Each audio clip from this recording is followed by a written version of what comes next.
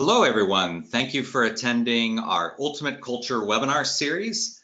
I'm Tim Coupler with Human Synergistics, and I've really been looking forward to this specific webinar. We have with us some senior leaders from Axialent Corporation. They are a global culture transformation firm. We've been partnering with them for 12 or 13 years. So they're definitely not posing as culture experts. They've learned a tremendous amount over their careers, and they're here to share a little bit about what they've learned. Go ahead and submit questions as they arise, and I'll try to work them into the discussions, and then we'll take some questions at the end. But today with me, we have Richie and Silke. Welcome, and please introduce yourself. Thank you, Tim. Hello everybody. An honor to be here with all of you. As Tim said, we've been doing this, yes, for 15 years now. I'm one of the founding partners of Axialent.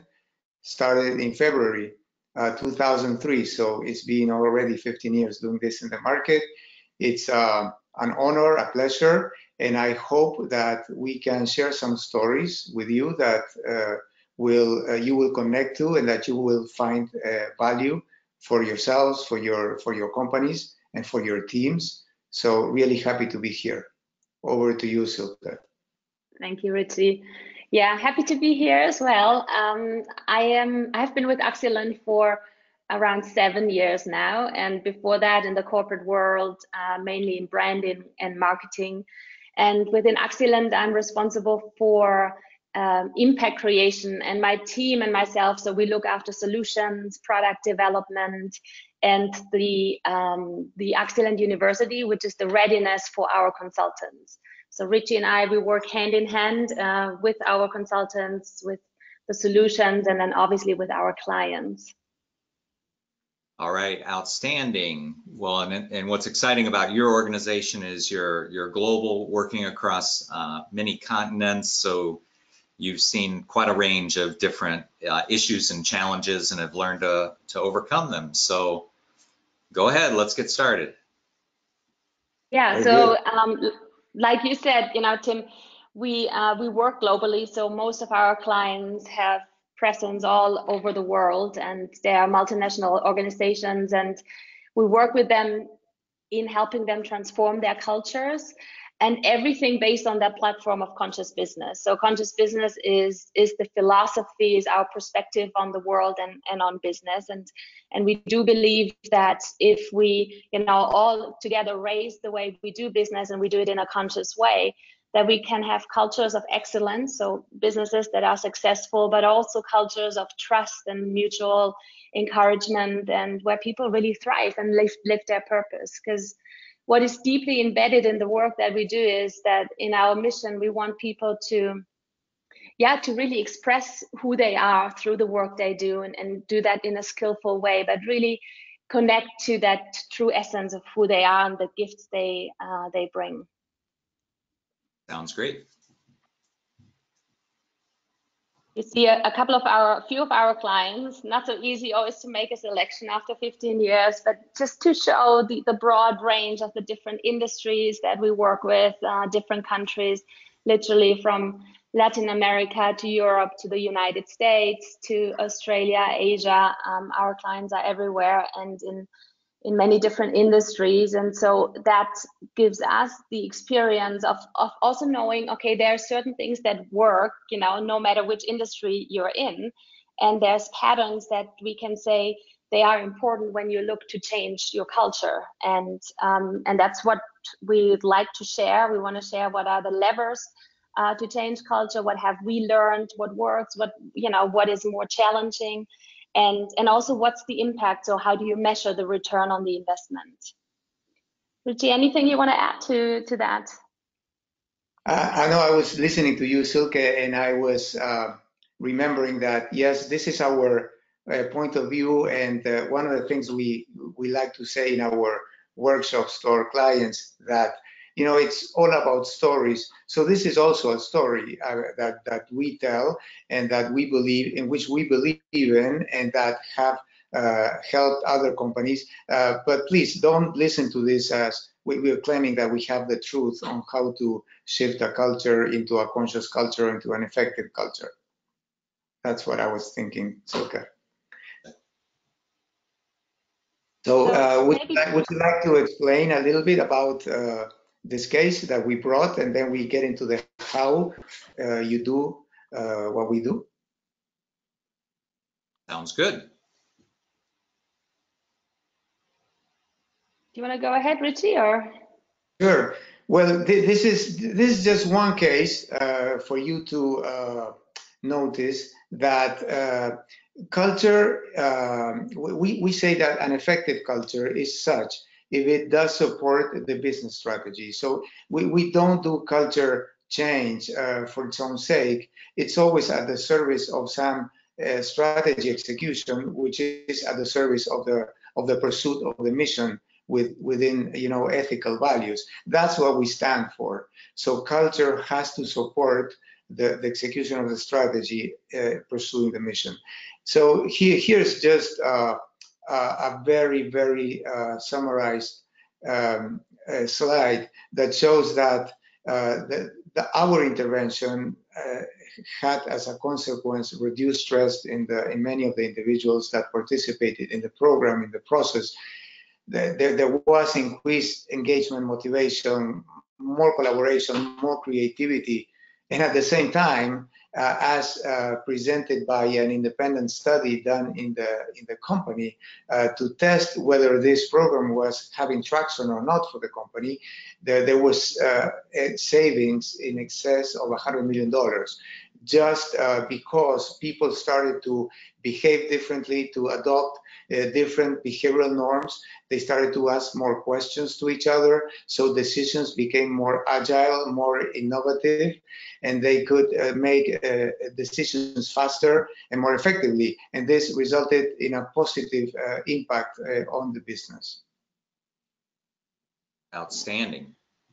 And we worked with about, I think, 2,500 to 3,000 managers directly, and them leading around 10,000. So it was quite a massive, impact in the culture, and also then obviously, that has a ripple effect for after the study. And but we thought we shared this to start with to kind of guide also questions and move into our conversation. Sounds good. And how long did you work with that organization? We worked with them about 3 years. Yeah, several years, 3 years, I believe, at least. Yeah. All right. So what is this slide is we like to present this slide in our interventions, and normally we would ask people what do they see here, and you get lots of responses. Tim, if we ask you the question, what do you see? What would you respond? I see a school of fish, most of them moving in the same direction, but a few going the other way. A lot going on there. Some reefs. Yes, absolutely. Water. And well, we have asked this question many times, and very few people notice there is water there. But water is, what water to fish is what culture is to organizations, because you can't see it until it turns toxic. Then it becomes very visible. So the conclusion is that you cannot not have a culture. I mean, culture will develop no matter what. You can choose, however, to have a conscious culture, an effective culture, as I said before, that will support the strategy. But you will have a culture because we human beings, we are social beings, and as we come together with our own stories, we start to develop social stories, and these social stories are developed into culture norms that decide what's accepted, how do we do things around here, what is rewarded, what is punished. So people pay attention to these norms, and they adapt in order to fit in. It's as simple as that, and then as complex as that. So just real quick, I know we see a lot where leaders think there has to be some huge problem or some big issue to start understanding culture. And, many are not progressive as far as, yes, every senior leader should be understanding this topic and allowing that understanding to influence their decisions. Are you seeing the same thing where people kind of think, oh, I only need to work on this if there's a problem? Silke? I think we do. Yes, we do, certainly. And what is an interesting conversation then to have is to say, well, what is your next level, even if you don't have a problem today? Because what we all know, we all talk about it a lot, is that the world will never change as slow as it changes today. It's only going to go faster from here on. And so you can't actually afford to wait until you have a problem.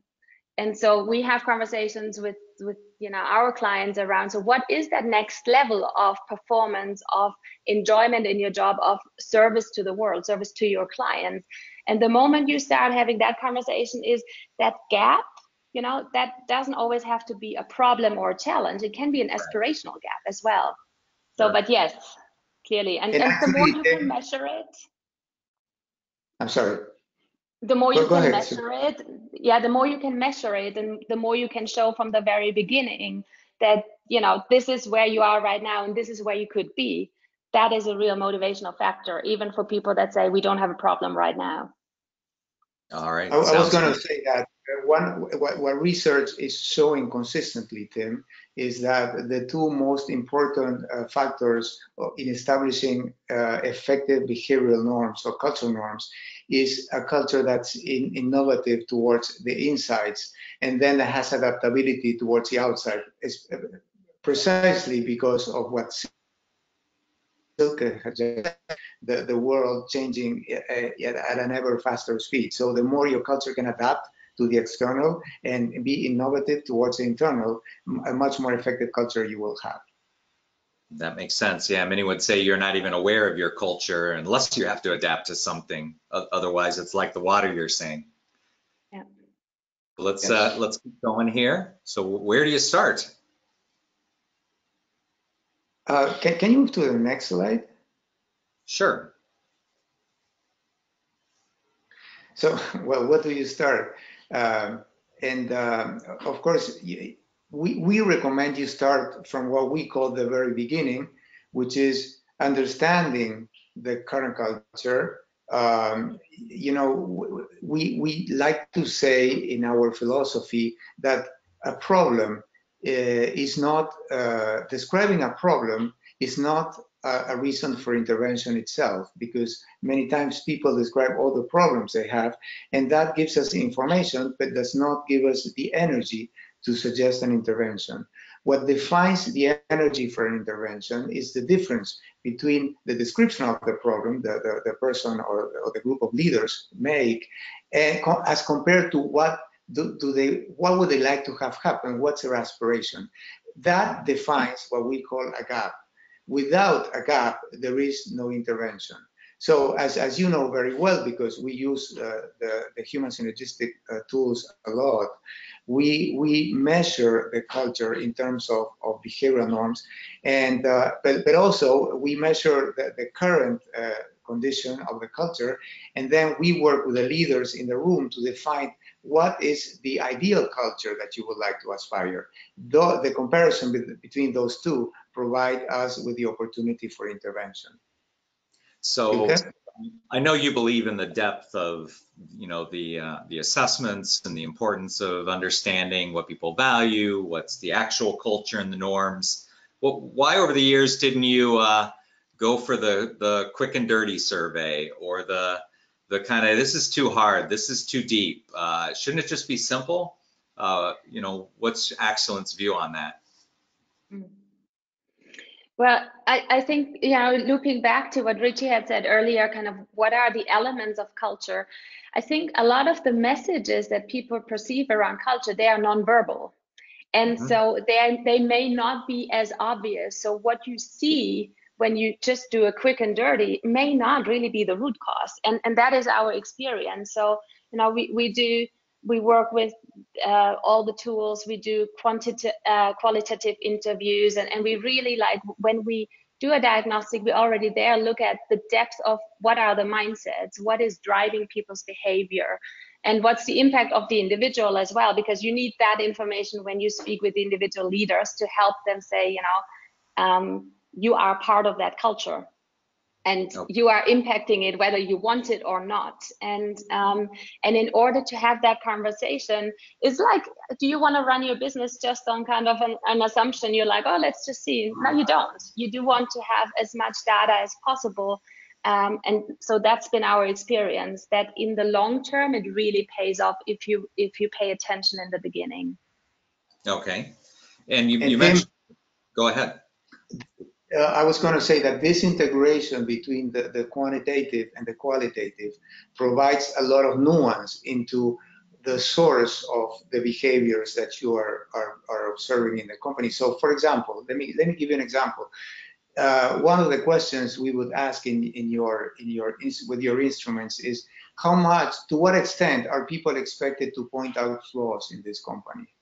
Mm-hmm. And then when you dig deeper into that, is that coming from a desire to show up from a desire to be perfect, from a desire to compete with others, from a desire to please your boss? What is the origin for pointing out flaws? And depending on what people tell you, the intervention can go in very different directions. Absolutely. So yeah, I think that's the important thing is, even as human synergistics, we're not saying do the survey, read the tea leaves, take the actions. No, like Silke was saying, it exposes things that you may not be, talking about, or may not even be part of the conversation. You may not have even thought about it. But then when it's combined with the qualitative to go deeper, as you say, Richie, then the understanding starts to come. But you can't do the quantitative without the qualitative. The quantitative is an option to really understand it, but you can't solve a problem without doing the qualitative, right? Absolutely. Yeah. And we like to say it's simple and not easy. The instruments, they look simple, but they portray a complexity behind it that you need a deep knowledge of how human beings think, feel, and act in order to be able to intervene with the appropriate levers. Okay. So we had a question come in about how to measure the culture and also measure correlation to results and business results. And I'll give a quick answer to some of the things that we've been doing lately, and then you can add to that. But, for instance, we have a project now across 2,100 stores. And what they're doing is they're providing us the financial results across all the stores. They're providing sales numbers, turnover numbers, and other things. And we're able to analyze and be able to show, well, are the more constructive, inclusive teams and cultures, are we seeing better business results or not? So especially with large organizations from the very start, we're often able to show that, yes, you're already seeing some of the positive results from more constructive ways of operating, but we haven't found the ways to spread those and to make those things the norm. So we can learn internally. So a lot of people think, well, we can use these tools and we have to bring all these new things. Well, no, the qualitative and quantitative can understand where there's bright spots, where things are working. So right from the very start, there's measurement and connection to business results. And then, of course, over time, well, if we have, let's say, 500 of those stores over X performance level now, well, maybe a year from now, 2 years from now, it can be half the stores or whatever it might be. What have you seen as far as connections to business performance and using the culture tools in combination? Richie? Yes, I was thinking exactly that, Tim, because in the same way we have a point of view on what affects culture in a positive way, in a way that will support the strategy execution. I believe that your tools do have a very clear point of view, and you say it's better to have more constructive behaviors and less defensive behaviors. And we completely support that. What we have found is that as the culture, as a leadership, we're going to talk about leadership in a minute, because we believe leadership is the main lever in a company to shift a culture and to shift a culture quickly. Because one of the promises that we came into this webinar with is that it doesn't have to take forever to shift a culture. You Right. can start to work with the senior leaders, and we like to say leaders cast a long shadow. So as leaders start to shift the behaviors, the way they show up, not what they say, because people don't pay a lot of attention to what leaders say. They will watch very carefully what leaders do. So it's values in action, not espoused values that they will be observing. When that starts to shift, that can create a ripple effect in the organization that helps you shift the company really quickly. Awesome. And then So I think, Tim, we've had many of these conversations about the importance of linking any culture work you do to the business straight away, to business processes. So when we work with, with our clients, we look at, so what are the key business processes? Is it like, how does business planning go differently in a year after you've had intervention compared to the year before? How are you recruiting? And you really like, in particular, when you work with a leader and their team, so we're gonna come to that, how you could break that down, then you can really see, so what's the critical business process that if that was gonna go better than before, you would really see results. And then you can have an eye on that from the very beginning, like with your example with the stores, and then you can get the data and you know what to measure actually. all right, well, let's continue. We already got questions about, do you work with leadership? Do you work with processes? And I think in your answers, you just talked about both sides being important. So let's go on to the next part. What about these 90-day sprints? You can't change culture fast.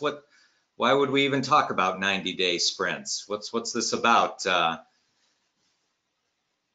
Yes, well, it's about really looking at how the world moves these days. And like we said, the world moves fast. And I think in every organization, you may have people that are the champions for your change, and you have people that are not convinced. And it is important to show results fairly quickly.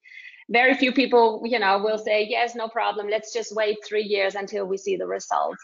So the way to work with sprints, what we say is, so let's look at your teams. Let's look at maybe, functional intact teams, but also maybe teams around projects. And what are the ones that will have the biggest impact on the business in the coming 12 months? And we identify those. And then we work in 90-day sprints with these teams. And we say, so if the behavior of that team changes, if they do things differently, what's the impact you can see?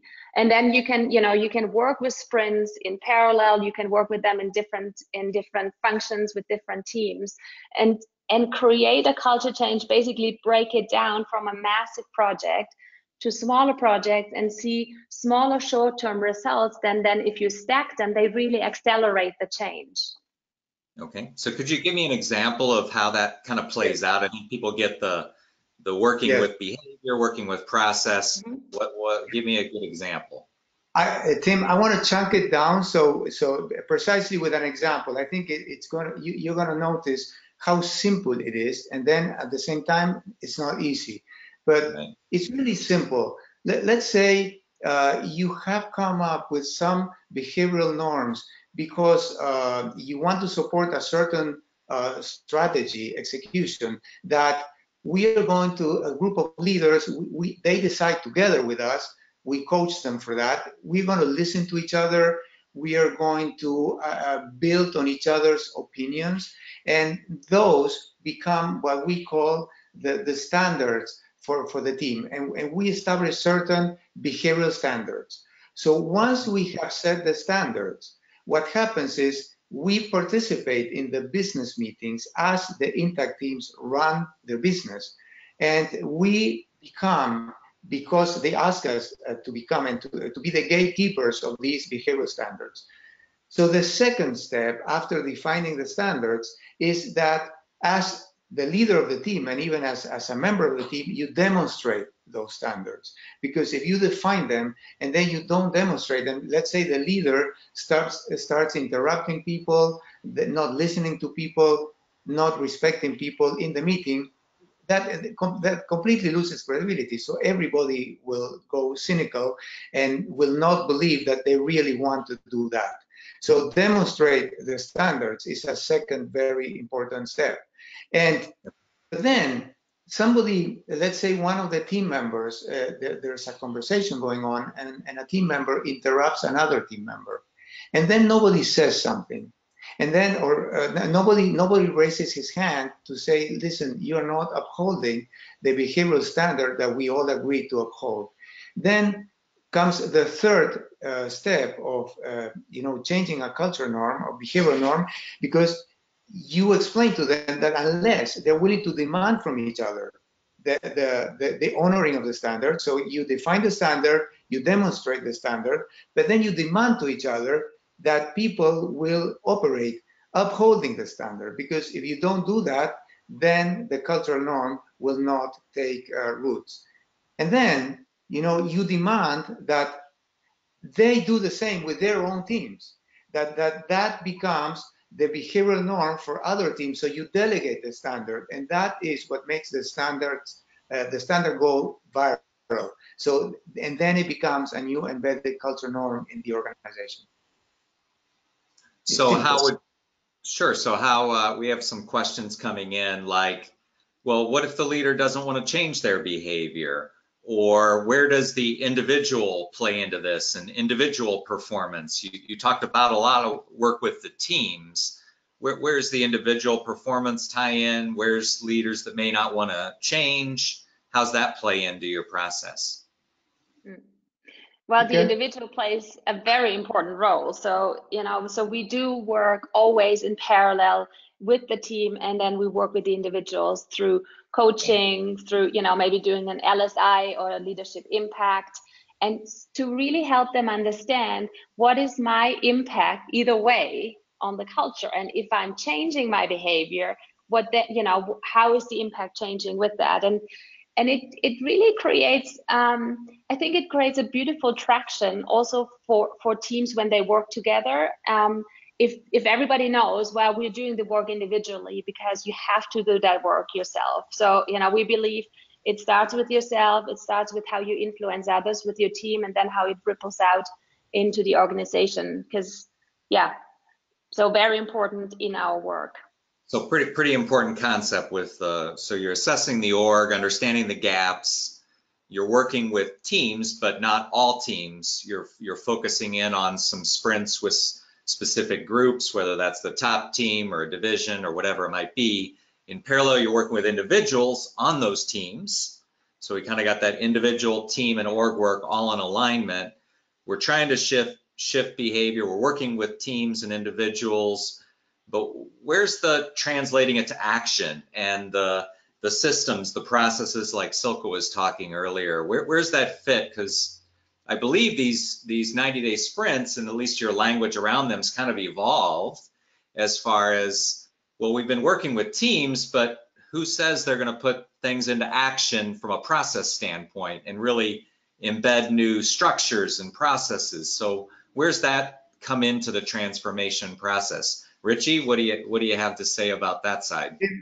Yeah, if you mind, I would like to just go one step back, because I think there was an important question. What happens if the leader doesn't want to change his behavior? Okay, sure. And that happens many times. And then we have these conversations with the leaders about what would you like? What's your aspiration? And what we find is that when you get into an inspirational conversation, many leaders, they want to do a good job. They want to have an impact. They want to leave a legacy that stays there even when they are gone. We confront the leaders with their own sense that we are here for a limited time. So the question is, how would you like to be remembered? How would you like the people you touch, the clients you touch, the teams you touch, be a little better off once you're no longer there? When you start to engage in that kind of conversations, many leaders start to realize that you don't have to, like in the tools, we tell leaders, look, you don't have to to be assertive, you don't have to be red, you don't have to be aggressive. You can be assertive in a constructive way. There are blue ways, there are constructive ways of saying what you think, understanding what somebody else thinks, and then negotiate to come to an agreement. So they start to see how they do not have to give up their drive, their passion for excellence, but they are connected to something that's bigger than themselves. And that many times creates inspiration for those leaders to want to do the work, because the person that asked the question is correct. If the leader doesn't want to do the work, there is no work to be done. But our job is to invite and to inspire the leader that maybe there is an aspiration he can fulfill by doing the work. So you've coached them like that, and let's say that works for 5 out of 10, 7 out of 10, but then, you know, the others are going back into the teams, and you're noticing that, hey, they're not really taking action on what we've talked about. You know, how do you hold leaders accountable? And because there's always going to be those outliers, right? Yes. So let me respond, Silke, and then you go, because we've had these cases, many of them. You know, when the leader really does not want to do the work, and he does not want to consider other possibilities of looking at the world. We like to say that we look at the world through filters, and we have some points of view that a filter of curiosity is better than a filter of certainty. A filter of unconditional responsibility is better than a filter of feeling a victim of circumstances. Now, if leaders like to blame others for their challenges, if they don't want to take responsibility, if they don't want to be accountable, if they want to continue being certain about the world, at one point we might just have to walk away, because you cannot work with somebody that doesn't want to work with you. Silke? And yeah, what I'd like to add is something that Richie mentioned earlier when he gave an example of how we work. So I do think from our experience, it is critical that we are part of the business conversation. So in everyday meetings that we, you know, facilitate meetings, that we are right there where the business happens. And I think that's the opportunity to then also show, you know, really clearly show what's the impact of behavior that changes and what's the impact if you don't want to change. And so I see our job as, you know, as being a sounding board, as helping people uphold the mirror. They have to do the work themselves, and that's pretty clear. But also, so you can do a lot. Let's say you do workshops, you do individual work, but really where then the rubber hits the road is when the leaders are in their environment and they have meetings with each other, and we are there and we're able to show them the successes, but also the areas where there's still development to be done. And that helps a lot of leaders. And then, you know, but then also you can only do as much as you can do. And then if people don't want to. And it's also true, Silke, that some leaders, because this has, as you saw, Tim, before, this can have a huge financial impact, a positive financial impact. They get interested because of that. So it's not because, you know, they believe in being more conscious leaders. And here we say, well, sometimes you start doing the right thing for the wrong reasons. But, you know, once you start, and you can see the benefits of becoming a more conscious leader, you see that you don't have to give up the financial impact, and you can do both. But sometimes you just have to start. You have to start the process, and many leaders started because they want to get better business results. But isn't that the tipping point you're trying to get to with these sprints, is showing results?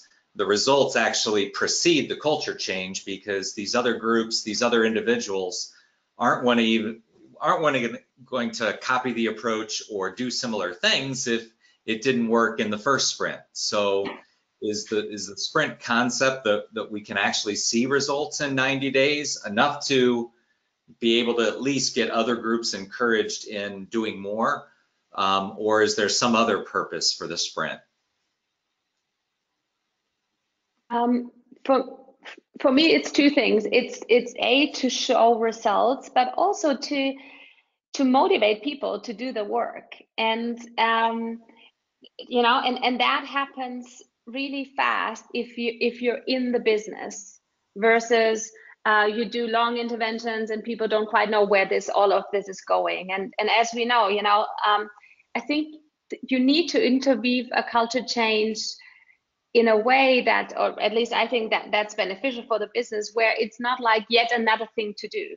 It's like, we are running our business. This is what we're hired for. And so our job is to help the leaders to help that interweave with the business. So part of it may be interventions where they go for 2 days and learn some new skills and behaviors, but part of it is to clearly show it can happen as you're working on the business. So where would I want to make sure we get a connection to the processes that might have to change, or the decisions that the group's making to solve business problems. Where does that more process side, what we're actually implementing to move the business measure, where does that connect with the leadership, the coaching, and these other things that you've been talking about so far? Richie? Well, there are many processes, Tim, that are directly related to the kind of culture you are creating or the culture norms you are creating. So, for example, how do you recruit people? How do you hire people? What kind of profiles do you bring into the organization? And then how do you compensate people? Because let's say you're trying to create collaboration in the company, and then you bring in lone rangers that like to work by themselves, and they are very autonomous people that they don't like to work in teams. That is given totally the counter, the opposite message about what do you really care about. And then the other is the succession process. Which people do you promote? How do you pay your bonuses? Those are processes also that, in a way, reflect, they're artifacts that reflect what is important to you. And the way you pay bonuses will say a lot about what kind of culture norm you're trying to create. So would those be addressed as part of the sprints or in parallel with the sprints? What we would do is, you see, processes are like artifacts of the culture. In order to change a process, we believe that first the leaders, they have to shift their we call it mental models or mindsets, their filters through which they look at the team and at the challenges they are facing. Once they have shifted those filters, so to speak, then we can support them in engaging in conversations around the processes. They are going to change the processes, but the processes that they are going to get to from a different level of consciousness are not the same processes they would get to from the prior level of consciousness. So once they're looking with different eyes, then they will come up with many different ideas of how to change those processes. And we support them, but it is them that we are not process experts. We are experts in supporting them changing the processes. Okay. Let me if you go to the next slide, Tim, because that then speaks to what Richie just said. And so here, you see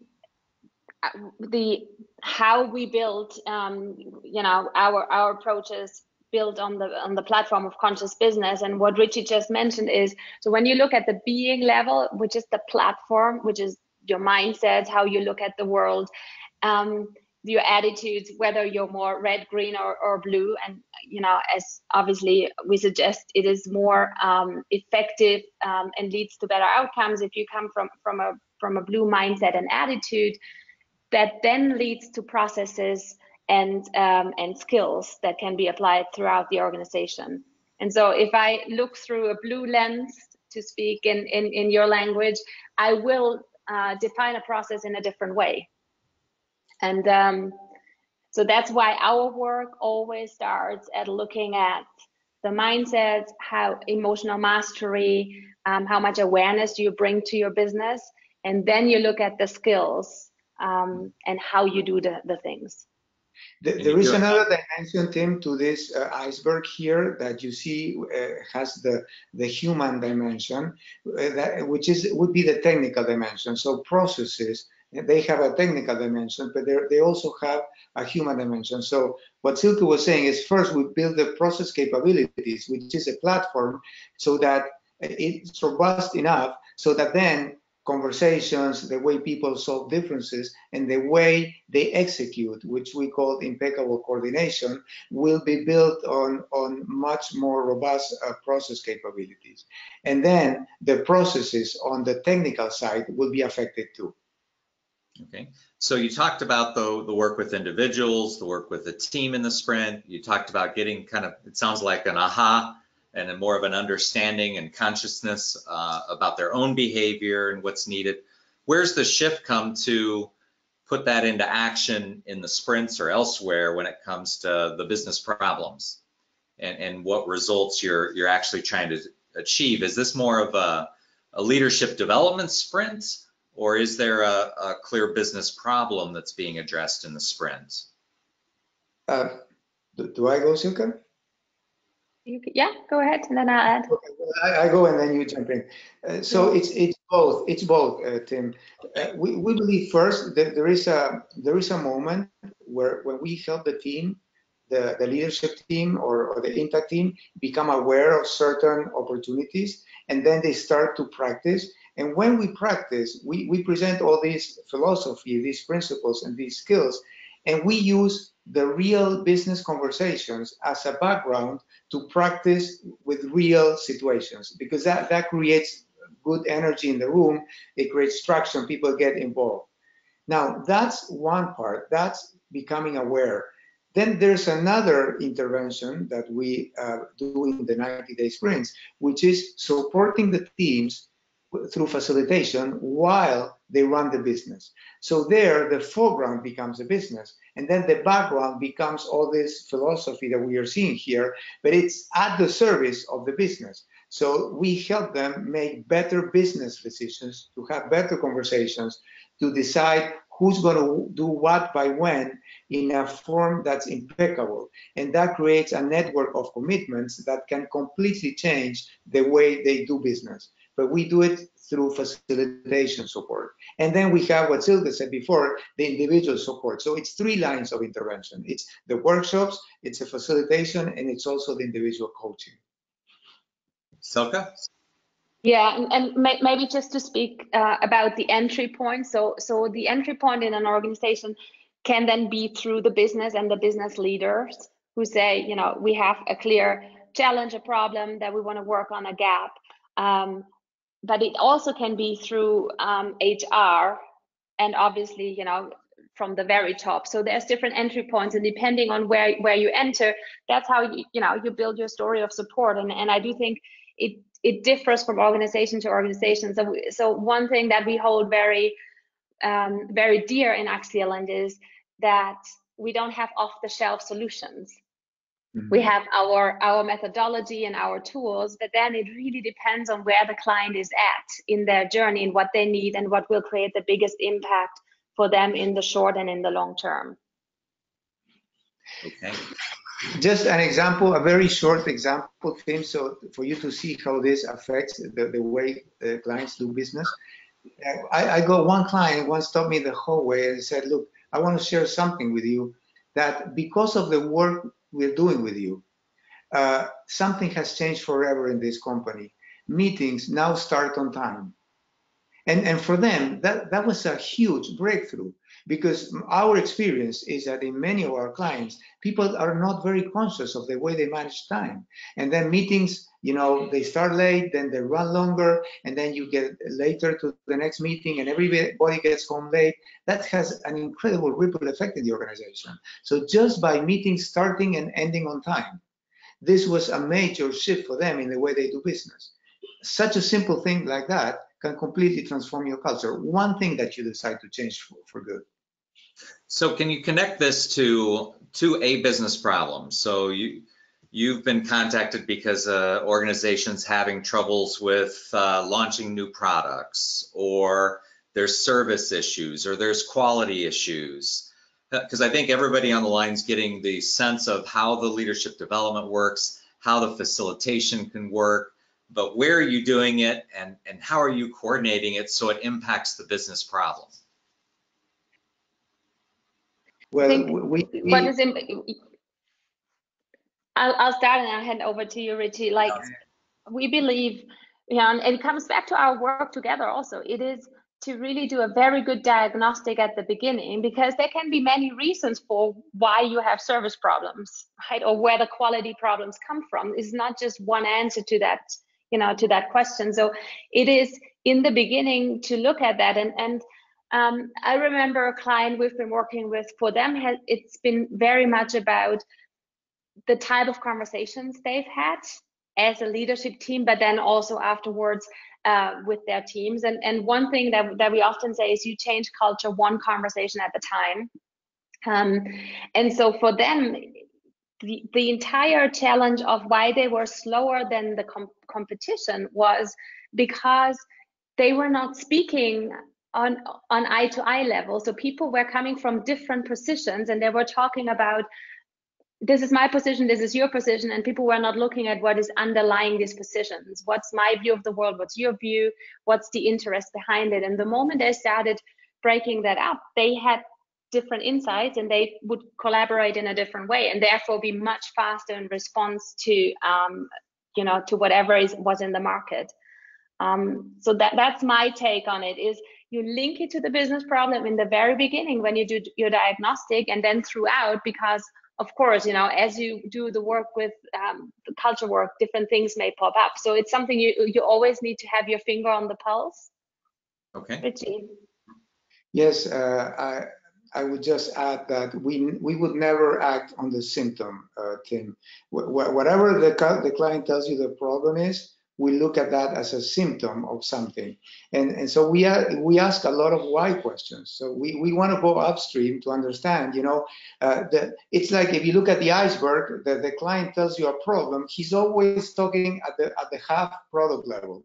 So he's talking, what can you see above the surface? So what we do is we go upstream, or we go deep to understand what processes might be affected, and what points in the platform, in the process capability building, can be affected that gives rise to that symptom. So we ask a lot of questions. Okay.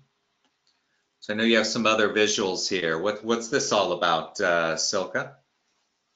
That basically shows what we've touched upon earlier. It's the different levels around the individual, so the personal level that plays a role in your organization, the interpersonal level, so the we dimension in a team, but also in an organization, and then the impersonal level, which is where a lot of the processes and the business aspects lie. And what we say is in all our work, so the model you saw before and this model, they go hand in hand. And like we often say, it's a model, so it's a simplification of what is really there. But what we say, these three elements, these three dimensions, they go together and they go hand in hand. So in a business, we may have the tendency to only focus on the it level, on the impersonal level, and maybe neglect the we level and the I level. But sometimes when we do culture work, we may look very much on the we level and forget that there is an I dimension and there's an it dimension. So it's that question of, it needs to make business sense as well, because it's part of why the organization exists, and there's individuals that play a role. So those three, they go hand in hand, and they are important to manage and to align. Excellent. Tell me more about mindsets and behaviors. Richie, you want to take this? Yeah, well, this is what we've been in some way or another talking about during the last minutes. We like to say that mindsets is the stories you build around what you see out there in the world. We like to say that we human beings build stories all the time. We build stories. So what becomes problematic is that we see something in the world, we build a story around it, and then what we do is we believe the story because it is our story, so it has to be true. But then what's most problematic is that we forget that we have told ourselves a story. And then we believe, we walk around thinking that what the story we tell is what's true about the world.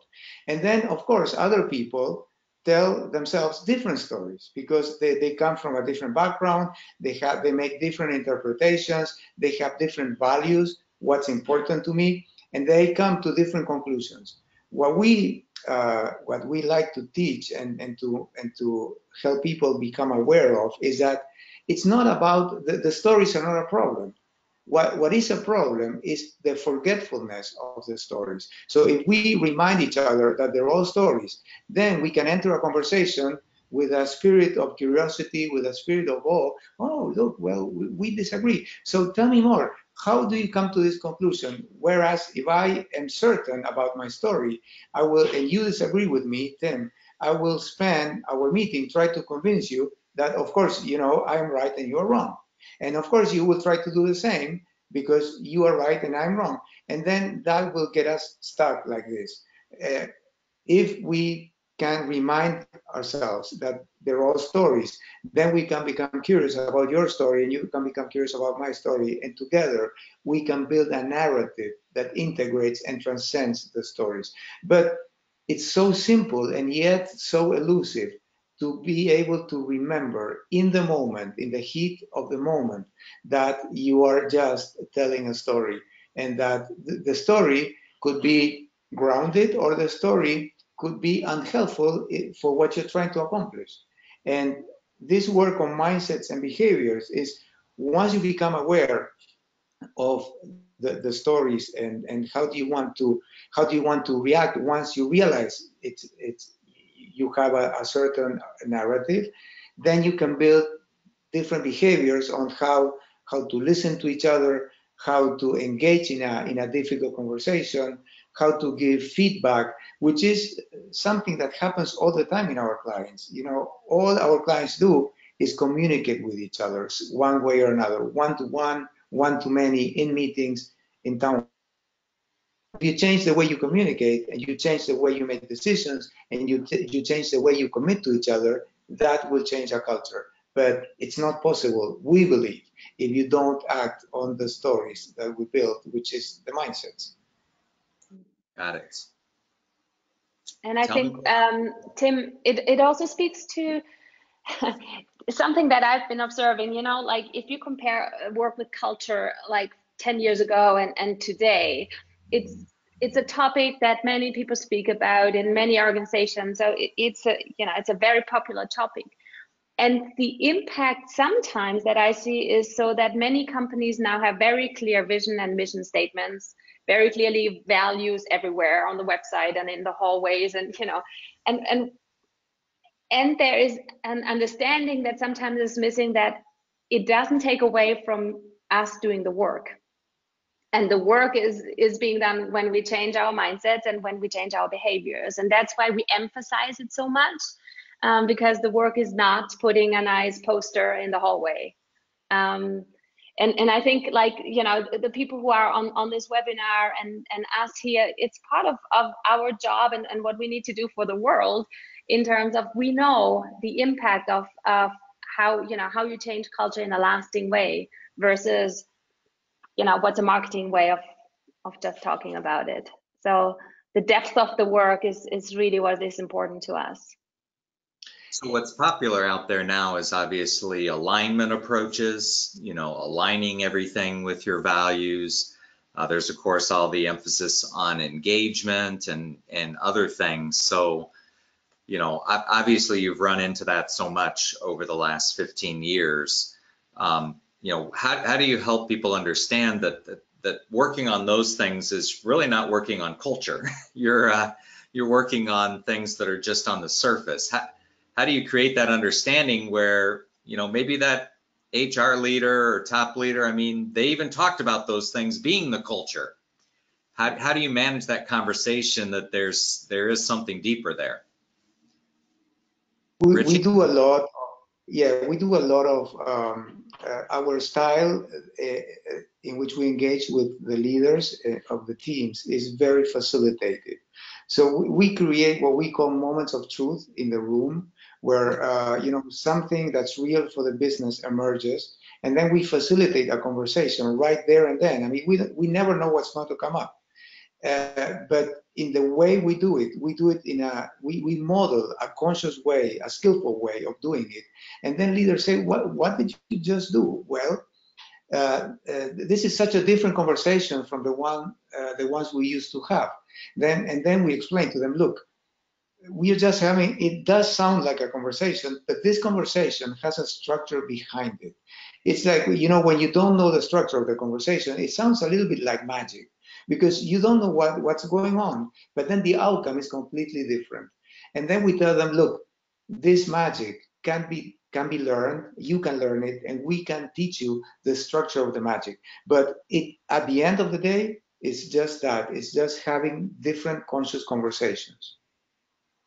Got it. So what were you trying to get across with this culture ROI page? Silke? I think that's what we mentioned in the very beginning, just to to say we do encourage all our clients to measure the return on investments, whatever work we do together. And it was the example we gave in the very beginning. So I think do you have a couple of more questions that we could address? Yeah, absolutely. We have a lot here, actually. So you talked a lot about mindsets and behaviors, but what about emotions? I mean, it's easy when you're in the coaching session and things are settled, but when we're under stress or there's tough decisions that have to be made or lots of pressure, where's that play into what actually plays out in your behavior? Yeah. Well, I'm laughing because I just finished an article about emotional mastery like today. Oh. And so if you remember a few slides back, we were speaking about this iceberg where the being level is at the bottom, and then you have the doing level and the having level. And emotional mastery, we call it, is a meta mindset. It's kind of underlying all the other mindsets, because depending on how you work with your emotions and whether you take things personally, whether you are attached to the stories you tell yourself and you believe them, and then you forget, that these are the stories you made up. Depending on all of that, you will choose how you view the world and which mindsets you take on. So for us, it's very important work, and how we go about it is to also really look at and say, let's harness the power of emotion, and let's be curious of what the message is that positive and negative emotions, how we sometimes label them as human beings, have to share with us, because they all have a message. So it's very important work. And Viktor Frankl said this amazing sentence where he's like, between stimulus and response, there is a space, and in that space lies your freedom to make choices, to make conscious choices. And the work is a lot about becoming aware of that space and increasing it. So awareness-based practices, being able to regulate your emotions, being mindful, all of that is a big part of the work we do and the work we invite our clients to do.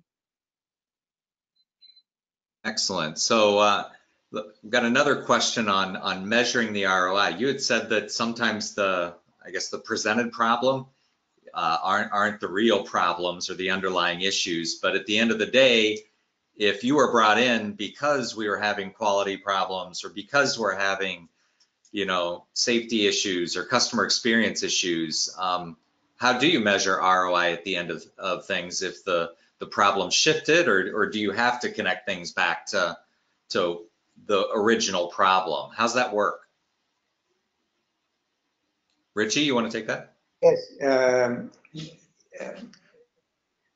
we like to recommend, as Silke said before, that ultimately we end up measuring impact on the business. So ROI is not happy faces at the end of our workshop, or that people think this is the best leadership program that they attended. That's not what ROI means. And you have to engage with the client, because we influence intermediate variables. We influence behaviors, and then behaviors in turn will influence outcomes. So if you want to establish how much of the outcome was influenced by your intervention, you have to jointly, collaboratively move upstream and understand how how this translates into the ultimate bottom line. And for that, you need to work in a collaborative way with the client, which is what we did with our client, with the case we presented at the beginning of our webinar today. All right, excellent. Well, I do want to make sure we finish close to on time here. Where can people learn more about Axialent, your work, some of your thought leadership? Silke, you want to start? Yeah, our website, if you go to the second last slide, I believe, axialent.com, sure.